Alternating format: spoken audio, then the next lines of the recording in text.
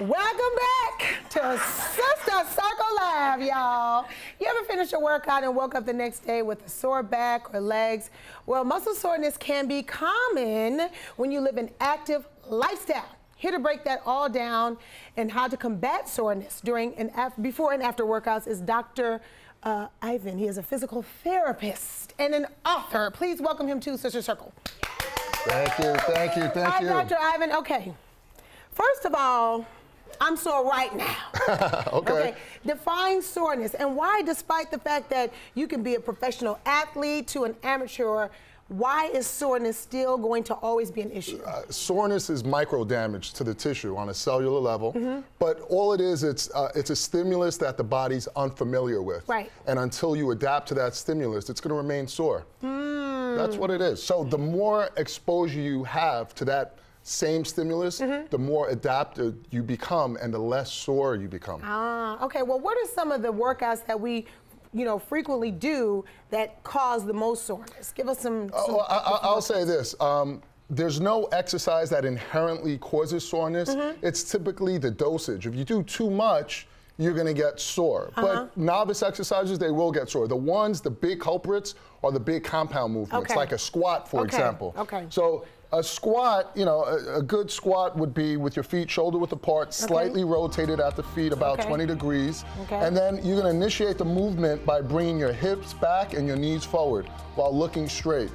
That's a good squat. And then back down and up. And before you go down, you're going to take a deep breath in and stand. And that's basically a squat. So again, this in and of itself is not bad. It's not going to cause soreness, but if you do a whole lot and you're unaccustomed to, yeah, that alarm system is going to go off in the form of pain. What about the terrible twos? I know that's one of your terms when you speak about different exercises. So once again, it's not inherent in the exercise. It's a function of programming. Terrible twos means too much, too soon, and too fast. So when you go well beyond the edge of your capacity, that's when your body starts going off. Exercising a lot is like a smoke alarm being on top of a stove, right? When it doesn't take much for that smoke alarm to go off, but as you continue exercising, it's like moving that smoke detector farther and farther away from the stove. So it takes more stress for that alarm to go off. Now, what's something else? Like what other kind of exercise? A lunge. So a lunge, you're gonna take a step, and then you're gonna bring that back knee down, keep your torso upright, and then back. That's it. There's different types of lunges, so you could step back to your original position and then alternate with the right. There are different ways you could do this. Your knee could pass the toes. That's a big misconception. That's a quad dominant lunge. And then as long as that heel stays down, that's critical. And then come back. And then if your heel doesn't pass the toe, that's more of a hip dominant lunge, more for your glutes and hamstrings. So we gotta not pass the toe so we can get the booty. Exactly. So, and then the last one is a push-up.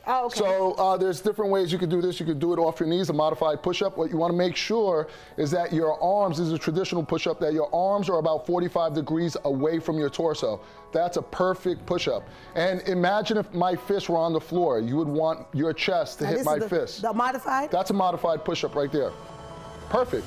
You got great form, Selena. I mean, I do a little something.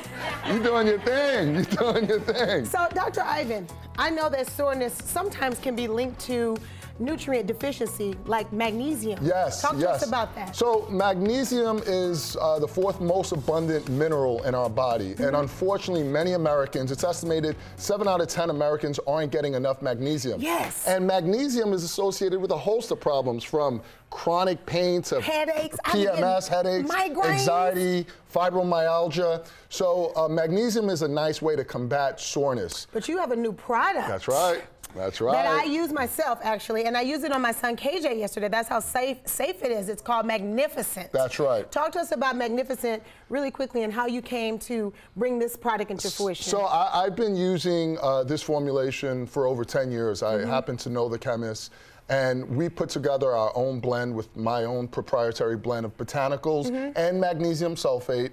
And it's quickly evolved into something that many people are knowing about. It works, it absorbs, and that's what makes a difference. My main goal as a professional, as a rehabilitationist, is to fight that opioid epidemic. And people are getting addicted to pharmaceuticals, and it's affecting lives, and we're spending billions of dollars every year. So my goal is really to address this by using a non-pharmaceutical, natural substance. Well, I love it, and my whole family uses it. But what can we do after an intense workout? What is the best recovery workout for that? So, you know, there are a lot of misconceptions. You know, there's thoughts about stretching, and those things don't work. You want anything that's going to promote blood flow. Okay. So light exercise is great. Light cardio, sitting in the sauna would be good. Love this. Yeah, getting a massage. Massage? Yeah, all these things are good. But motion is lotion. The more you move, the better you are, because when you're moving, particularly when you're sore, what's happening is that you're desensitizing your body to this stress, to this soreness, and so you're able to tolerate it more. So moving is essential, especially just in a light way. Just take it easy. Okay, well, Dr. Ivan, I love when you come down to the circle, and I love your shirt.